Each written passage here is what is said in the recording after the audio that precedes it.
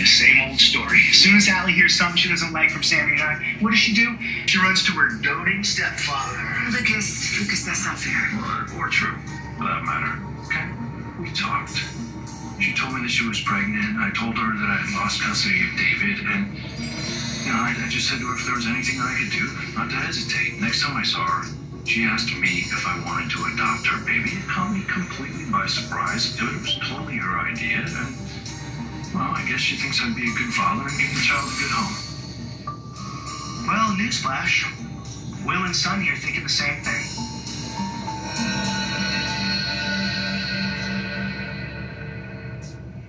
Work? Oh, no, I was just checking to see if we got a text from Allie. But no luck. Well, she needs some time to think things through.